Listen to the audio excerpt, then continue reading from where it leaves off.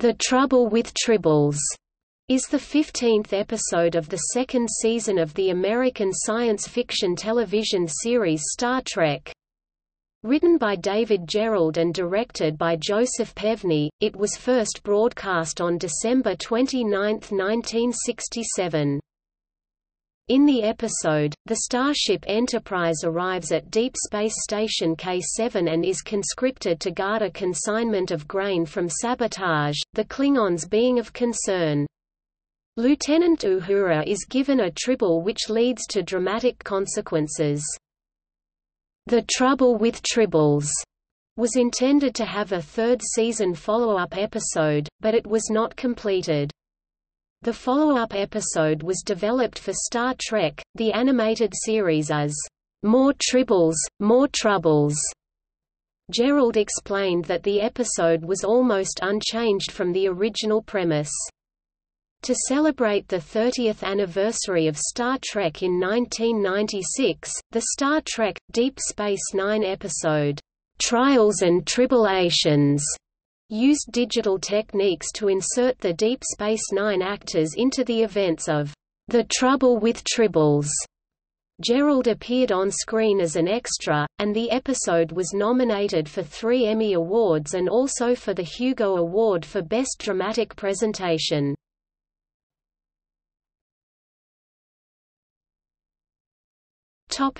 Plot. The Enterprise is summoned to Deep Space Station K7 by a Priority 1 distress call, used only in case of disaster.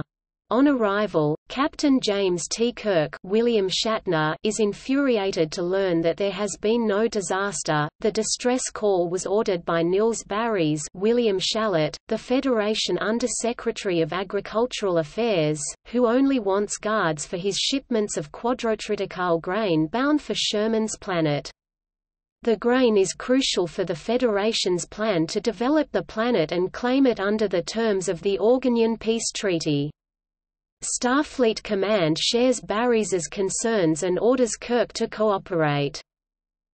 As the Enterprise crew enjoy shore leave on the station, interstellar trader Cyrano Jones Stanley Adams arrives with goods for sale, among them purring balls of fluff called Tribbles. He gives one to Lieutenant Uhura Nichelle Nichols, who brings it on board the Enterprise, where it quickly begins to reproduce. The human crew adore the animals and Uhura gives the offspring away. A Klingon ship arrives under the command of Captain Koloth William Campbell, who invokes his right under the Organian Treaty to shore leave for his crew. The Tribbles, multiplying rapidly on the station, disgust the Klingons, and the feeling is mutual. Korax, a Klingon, insults the Enterprise crew led by Scotty and Chekhov, and a fight breaks out. Barries, for his part, is terrified of possible Klingon interference with the grain project, and suspects Jones of being a Klingon agent. Dr. Leonard McCoy DeForest Kelley and Mr. Spock Leonard Nimoy are concerned that the increasing number of Tribbles threaten to consume all the food aboard the Enterprise. When it is discovered that they are entering ship systems through air vents, Kirk realizes that they could be a threat to the grain aboard the station. He is too late, however, when he opens an overhead storage compartment, he is literally buried in grain-gorged Tribbles. Spock and McCoy discover that many of the Tribbles in the hold are dead or dying, suggesting another problem with the grain. Barries vows to see Kirk punished for the fiasco, and Koloth demands an apology from Kirk for what he considers disrespectful treatment of his crew. Their arguments are cut short, however, when Barries's assistant Arne Darvin Charlie Brill walks into the room and the Tribbles react as if in the presence of a Klingon. McCoy reveals Darvin to be a surgically altered Klingon. Darvin confesses to having contaminated the grain with what McCoy explains is a virus that interferes with an organism's ability to digest food, eventually killing it.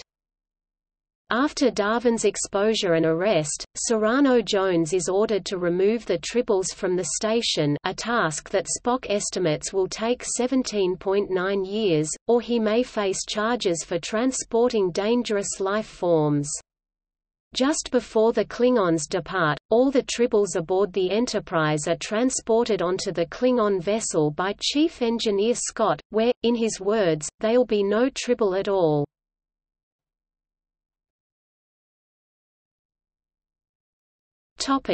Production.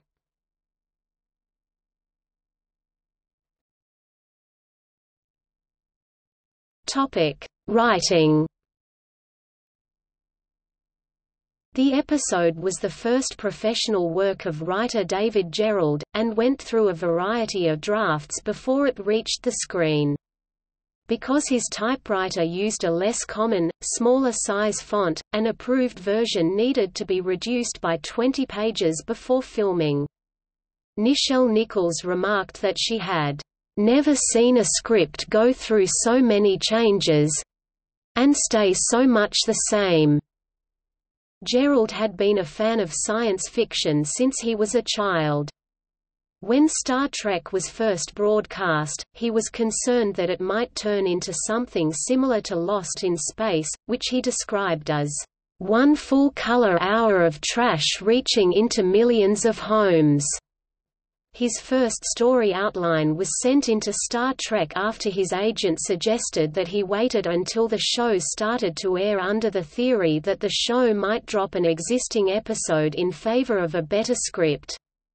The story was entitled, "Tomorrow Was Yesterday," not to be confused with "Tomorrow is Yesterday," and was about the Enterprise coming across a generation ship which had descended into a two-tier class system.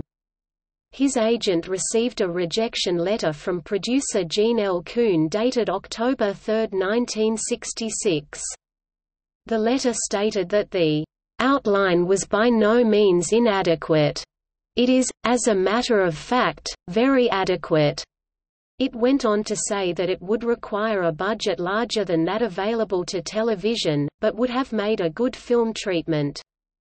Kuhn offered to meet with Gerrold and explain what they were looking for. Because they were not purchasing scripts at that time, Kuhn suggested that Gerrold should wait until the following February to see if the show was renewed for a second season.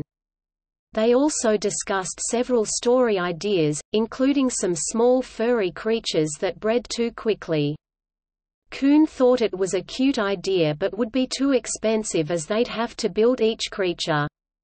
In preparation for the second series submission, by January, Gerrold had put together 5 premises to pitch. He had his best hopes on 2 treatments called Bandy and The Protracted Man, but decided to submit his 5th story despite Kuhn's earlier dismissal of the idea. It was called The Fuzzies. The idea was based on the introduction of rabbits in Australia in 1859, who reproduced at a vastly increased rate owing to the lack of predators. The initial premise placed the story on a space station to avoid the ecological damage that the creatures would have on a planet. However, Gerrold's agent was concerned that requiring a miniature of the station to be built as well as the additional sets would cause it to be too expensive for a single episode. Because of his agent's comments, Gerrold modified the pitch to place the action on a colony planet instead. This pitch included the plot points such as the creatures getting into a poisoned grain storage, but omitted the Klingons, and Serrano-Jones was called Serrano-Smith. The 5 pitches were submitted by Gerrold's agent in February 1967, and received a response in June. At the time the show had already purchased too many scripts for the second season, but story editor D.C. Fontana suggested that they should purchase the story and assign it to a staff writer as it was better than some of the other stories they already had. At the time that Kuhn got in touch, Gerrold had just been employed at CBS as a typist working on scripts such as the pilot of Hawaii Five-0. As soon as he got the response, he quit the job. Gerald and Kuhn met once more, and revealed that the network had recently made a request for more episodes based on other planets. Kuhn told Gerald to work up a further pitch. This version of the story added the Klingons, and moved the action from planetside to a space station. During a visit to the set, Gerald had the opportunity to speak to Leonard Nimoy and ask his advice on how to write for Spock, and was allowed to watch the dailies from each day's shoot of the episode, The Doomsday Machine, which was being filmed at the time. This version of the story was entitled, A Fuzzy Thing Happened to Me, which was purchased by Kuhn as a plot outline. He offered Gerald a chance to write the script himself, by promising not to hand it to another writer for a month. However, Kuhn made it clear that he was not offering Gerald a script assignment, but was giving him the option of submitting a draft. Gerald turned around the first draft script in 2.5 days. Both Kuhn and associate producer Robert Justman gave feedback on the script, and pointed out a few gaps, such as there needing to be some way in the plot for the crew to discover that Darwin was a Klingon agent. The following draft had Cyrano Jones discover that Darwin was an agent, which Kuhn thought was not punchy enough. It was then rewritten so that the Fuzzies were allergic to Klingons. Both Gerald and Kuhn thought the idea was trite, shtick, hokey, and had been done before, but Kuhn agreed that it was the direction the story should go. The rewrite of the script took a further week. On a further visit to the set, Gerald was called into Kuhn's office. He was informed that he needed to change the name of the Fuzzies, as the legal department was concerned about similarities in the name with H. Beam Piper's 1962 novel Little Fuzzy. He subsequently came up with a variety of alternative names. Through a process of elimination, he ended up with the name Tribble. Gerald's submitted script was within the standard page count for an episode, but, when it was retyped for distribution by the production's Mimeo department, it ballooned from 60 to 80 pages due to Gerald's having used a typewriter with 12 pitch rather than the 10 characters per inch pica standard of the TV and film industry. This meant that some 20 pages needed to be cut from the script. Scenes which were cut from the script included the Enterprise chasing after Jones in his vessel, and resulted in the scene where Kirk has Tribbles tumbling onto him while in the grain locker. Gerald felt that this enforced editing process tightened up the story and made for a better series of gags. Nichelle Nichols said to Gerald, "I've never seen a script go through so many changes, and stay so much the same." Kuhn's participation in terms of suggestions and edits was such that Gerald thought he should have been given a co-writing credit. The producers liked the resulting script so much that Gerald was later tasked with rewriting the script for Mudd, but did not take any credit on the final script as he did not want to take the credit from Stephen Kandel, the creator of Harry Mudd. Gerald worked on Mudd before The Trouble with Tribbles began to film. He was surprised one morning when he was handed a copy of the Tribbles script and told to sign it for Robert A. Heinlein. The Kellum de Forest script clearance and research firm had cautioned that the Tribbles in the episode resembled the Martian flat cats in Heinlein's 1952 novel The Rolling Stones, and suggested that the rights to the novel should be purchased. Gerald became concerned that he had inadvertently plagiarized the novel which he had read 15 years before. Kuhn phoned Heinlein, who, according to Gerald, only asked for a signed copy of the script and later sent a note to Gerald after the show aired to thank him for the script. Heinlein's own recollections were at odds with this account. In his authorized biography, Heinlein said he was called by Gene Kuhn about the issue and agreed to waive claim to the similarity to his flat cats because he'd just been through one plagiarism lawsuit and did not wish to embroil himself in another. He had misgivings upon seeing the actual script but let it go, an action he later regretted. If that matter had simply been dropped after that one episode was filmed, I would have chalked it up Riley to experience. But the nice kid did not drop it. Tribbles, i.e. my flat cats, have been exploited endlessly.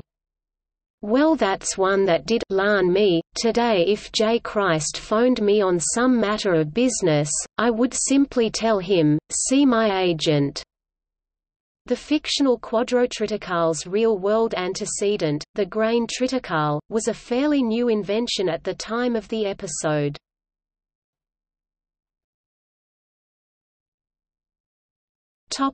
Filming.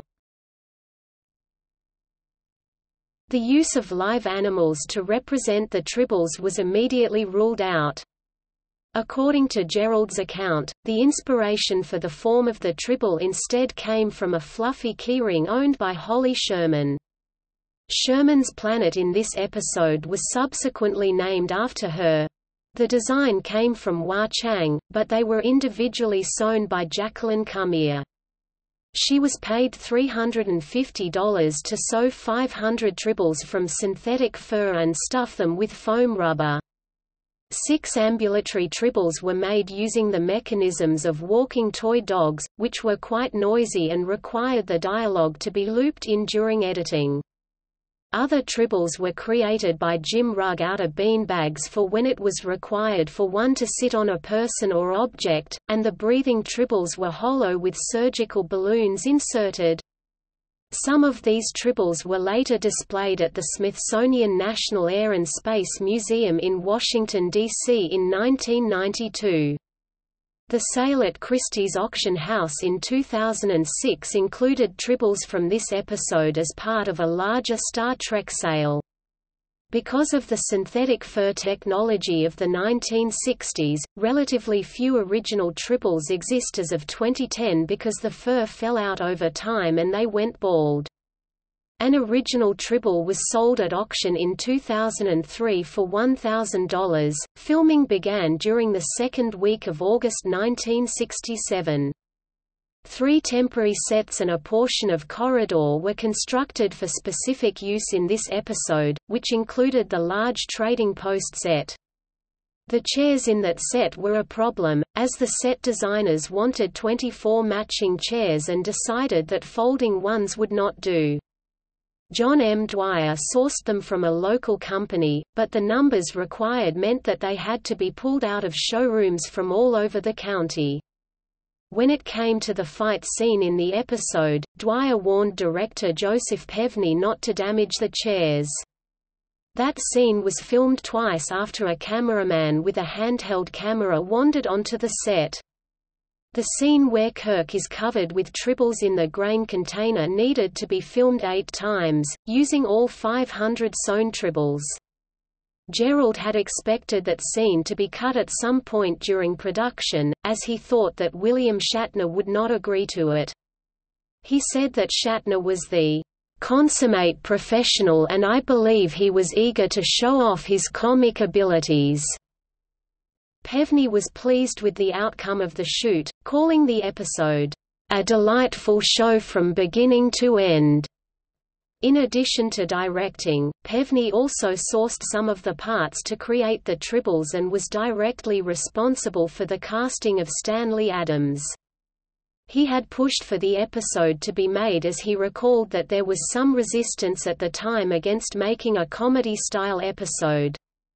These types of episodes were unusual for the series, as only "The Trouble with Tribbles" and "A Piece of the Action" were considered to be comedic episodes from Season 2. Pevney was one of the 2 most prolific original series directors alongside Mark Daniels, and directed 14 episodes of the show. The cast responded favorably to the script. Nichelle Nichols was particularly pleased as it allowed Uhura to be a woman and took her off the bridge. It was one of her largest roles in any single episode in the series.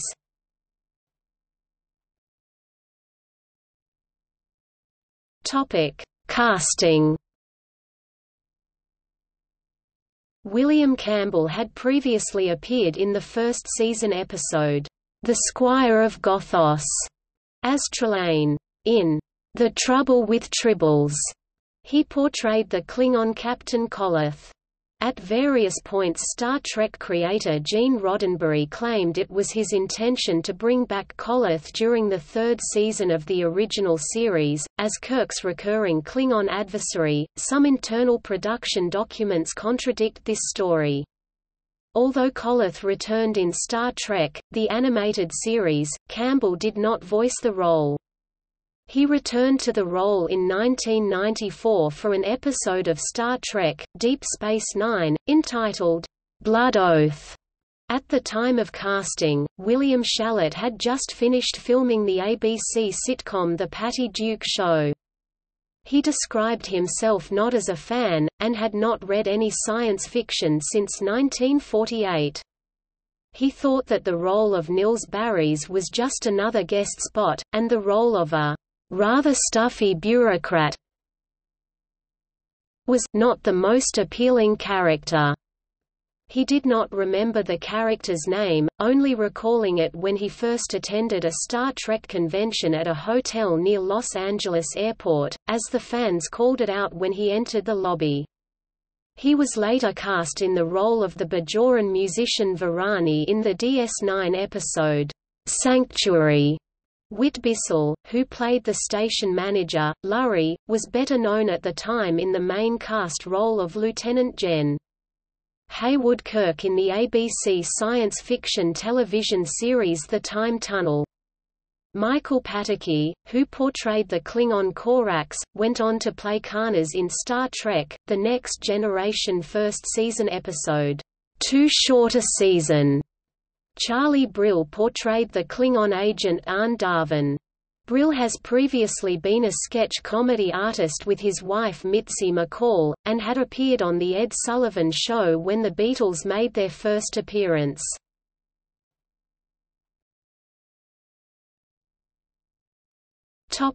Reception. While initial fan reaction to the episode was mixed, it was more popular with the general public. Critical response to the episode was positive, and it was nominated for the Hugo Award for Best Dramatic Presentation, which instead went to fellow Star Trek episode, The City on the Edge of Forever. It has since been included in several Best of episode lists and features, including as part of the Best of DVD collection alongside 3 other episodes. It has also been released as part of the Season 2 DVD box set.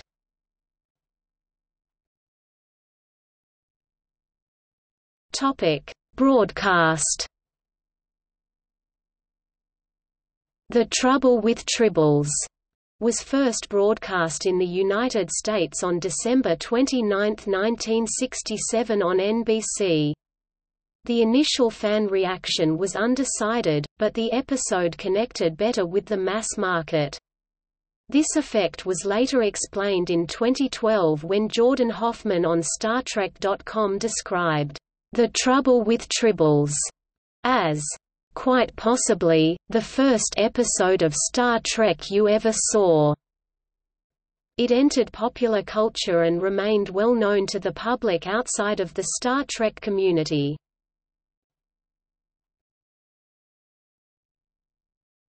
Topic: Retrospective critiques.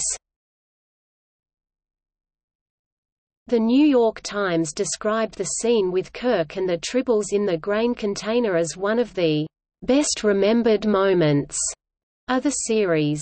Time magazine ranked The Trouble with Tribbles as the 6th best moment in Star Trek. IGN ranked it as the 5th best episode of the original series, while TechRepublic ranked it as the 4th best. The AV Club included The Trouble with Tribbles in a list of 10 must-see episodes, and USA Today listed as one of the 3 best. In 1998, The Trouble with Tribbles was listed as the 8th best cult moment of all time by the Times newspaper.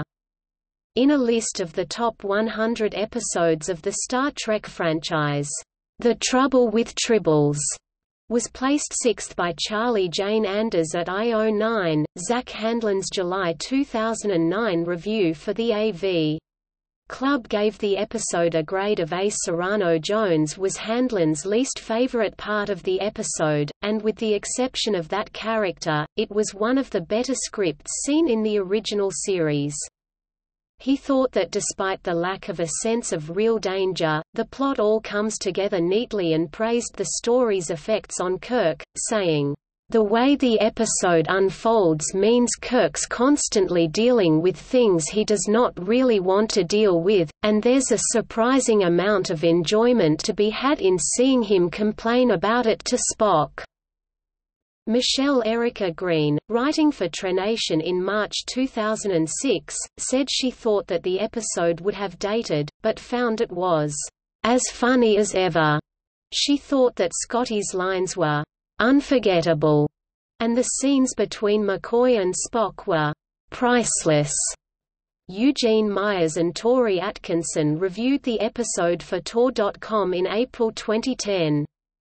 They described it as easily the most celebrated episode of the entire original series, if not the whole franchise. They went on to describe it as a perfect episode, and both gave it maximum scores of 6 out of 6. Jamal Epsicoconat, Jammers Reviews, said that the team behind Star Trek were at the top of their game with this episode. He gave it a score of 4 out of 4, saying that, "Tribbles is perhaps the best, most enjoyable comic piece the franchise has ever put out." In 2009, Time magazine rated, "The Trouble with Tribbles" as one of the top 10 moments of Star Trek, including television and film up to that time. In 2017, Space.com ranked, "The Trouble with Tribbles" the second-best episode of all Star Trek television, including all Star Trek series television episodes prior to Star Trek Discovery. In 2016, Newsweek ranked The Trouble with Tribbles as one of the best episodes of the original series.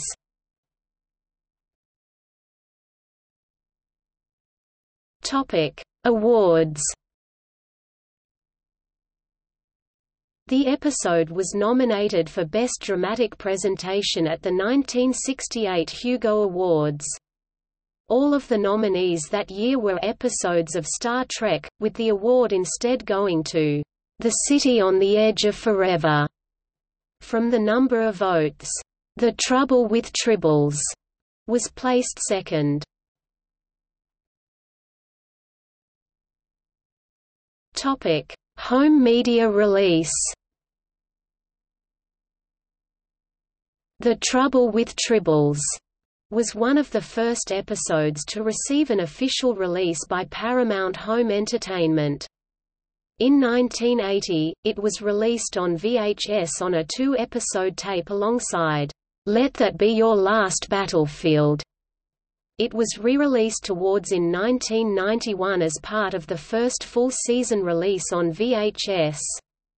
This was re-released in 1993, and was released on Laserdisc. In 1998, a Talking Tribble gift set was released which contained both The Trouble with Tribbles and Trials and Tribble-ations on VHS. The first DVD release was in 2000, when all of the original series episodes were released in individual releases of 2 episodes per disc. The first season set that the episode was included in was as part of the Season 2 DVD set released in the United States on November 2, 2004. In 2009, it was included in a best-of collection with 3 other episodes of the original series alongside Amok Time, "The City on the Edge of Forever", and Balance of Terror. The remastered DVD sets were also relaunched to coincide with the release of the film, Star Trek. The Blu-ray release included the UN changed scenes as alternative angles. Disc 5 of each set contained only The Trouble with Tribbles from the original series but otherwise contained Tribble-related extras. These included both More Tribbles, More Troubles, and Trials and Tribble-ations.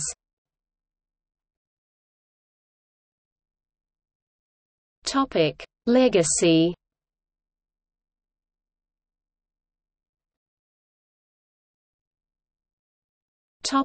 More Tribbles, More Troubles. The Trouble with Tribbles was originally intended to have a follow-up episode during Season 3, but after Gene Roddenberry stepped back from the production of the show after a time slot change and further cuts in the budget, the idea was scrapped. In 1973, Gerald had become friends with D.C. Fontana from their time spent on the Star Trek convention circuit together. He had heard about Star Trek, the animated series, and offered to do an episode. Fontana responded that she wanted the Tribble episode that was cut from Season 3. This episode was entitled, More Tribbles, More Troubles.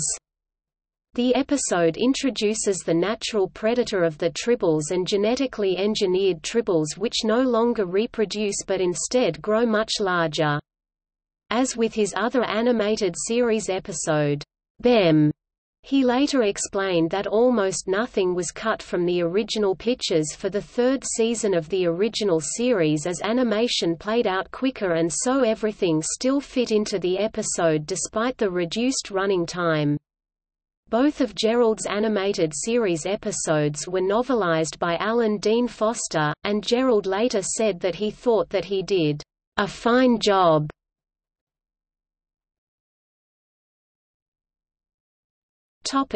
Trials and Tribble-ations. To celebrate the 30th anniversary of Star Trek in 1996, producers of both Star Trek, Voyager and Star Trek, Deep Space Nine decided to incorporate elements of the original series into episodes. The Voyager episode, Flashback, showed events on board the Excelsior under Captain Hikaru Sulu during the period in which Kirk and McCoy were imprisoned in Rura Penthe in Star Trek VI, The Undiscovered Country. However, the Deep Space Nine homage used the original footage from 19 scenes in The Trouble with Tribbles and other episodes in order to digitally insert the actors into the events of the episode, entitled Trials and Tribble-ations. The episode was nominated for 3 Emmy Awards and as with the original episode, the Hugo Award for Best Dramatic Presentation. As the 30th anniversary approached, Gerald had heard rumors of a Tribble sequel in the works but had only heard denials from executive producer Rick Berman. Following an interview request from the New York Times, he telephoned Berman once more to ask what was happening as he did not want to say he did not know about the sequel episode and embarrass anyone if it actually was going to happen. Gerald suggested that an acknowledgement of the creator of the Tribbles might be in order and asked if he could be an extra. He was cast as a security redshirt.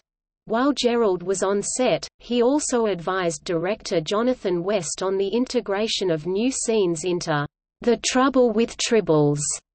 Gerald later said that, "Trials and Tribble-ations turned out beautiful.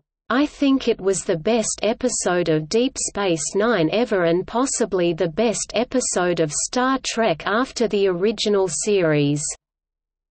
Charlie Brill returned as Arne Darvin to film new scenes set in the DS9 timeframe.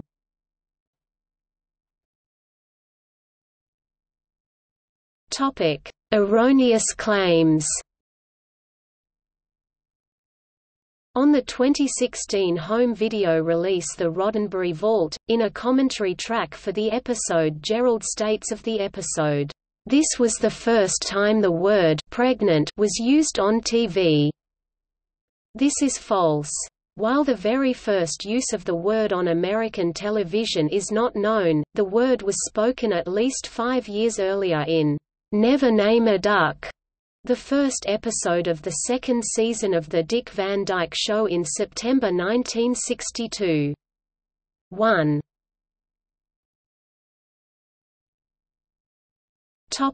Further appearances and parodies. Tribbles have been further seen in other Star Trek episodes and films, including Star Trek III, The Search for Spock and the J.J. Abrams-helmed films Star Trek 2009 and Star Trek Into Darkness 2013.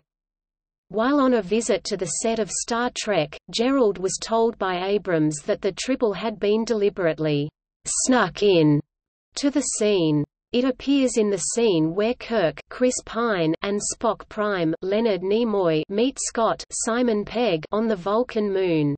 The Trouble with Tribbles was also reimagined in that timeline's comic book series by IDW Publishing and entitled The Truth About Tribbles.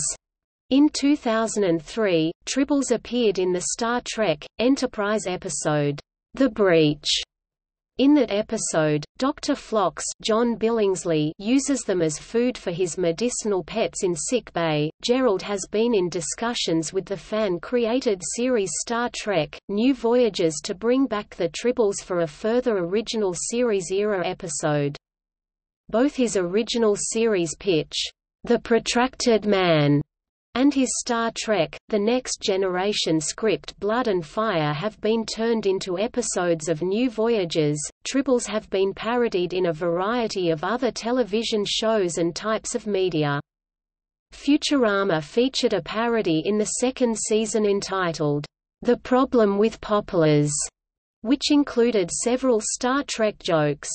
These include a reference to Roddenberry's and features Zap Brannigan, whom the Futurama staff have said is intended to be a parody of Captain Kirk. In the 2003 video game Star Wars: Knights of the Old Republic, the player's ship becomes infested with a frog-like species called Gizka, prompting the player to receive the quest, The Trouble with Gizka, in order to remove the pests.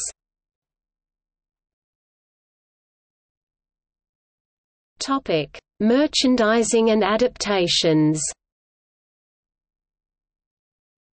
Gerald published a book describing his experiences in the creation of The Trouble with Tribbles, entitled The Trouble with Tribbles: The Birth, Sale and Final Production of One Episode. It was published in 1973. The book was well received by the former cast and crew of Star Trek and was used as a textbook for teaching screenwriting. A variety of Tribble replicas have been made over the years, with the most recent licensed product coming from QMX, released in 2013. A plate to commemorate the episode was the first to be launched as part of an 8-plate Star Trek: The Commemorative Collection in 1986. It featured an image of Kirk with the Tribbles in the grain compartment created by artist Susie Morton. The first original series expansion for the Star Trek customizable card game was launched in 2000. It was entitled, The Trouble with Tribbles, and was based on this episode and the associated episode of Deep Space Nine. It also introduced the Tribbles game, which used only Tribble-related cards. In 2010, 2 movie posters for The Trouble with Tribbles, featuring Uhura and Spock being slowly covered in Tribbles, were created by Justin Ishmael for the art boutique attached to the Alamo Drafthouse Cinema in Austin, Texas. It was a follow-up to earlier posters created for the episode, Space Seed. Juan Ortiz later created a 1960s retro-style poster for each of the 80 episodes of Star Trek. The Trouble with Tribbles Poster made it appear that the warp nacelles of the Enterprise were sprouting tribbles which then bred rapidly as the ship flew on, creating a cloud of them behind the ship.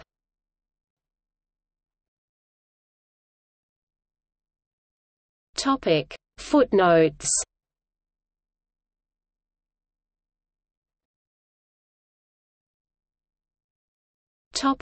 Bibliography.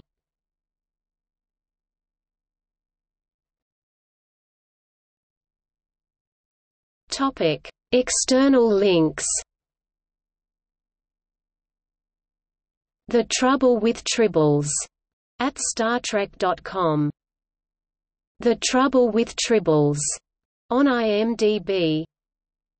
The Trouble with Tribbles at Memory Alpha, a Star Trek wiki. The Trouble with Tribbles at TV.com. The Trouble with Tribbles 2006 remastered side-by-side comparisons at TrekMovie.com.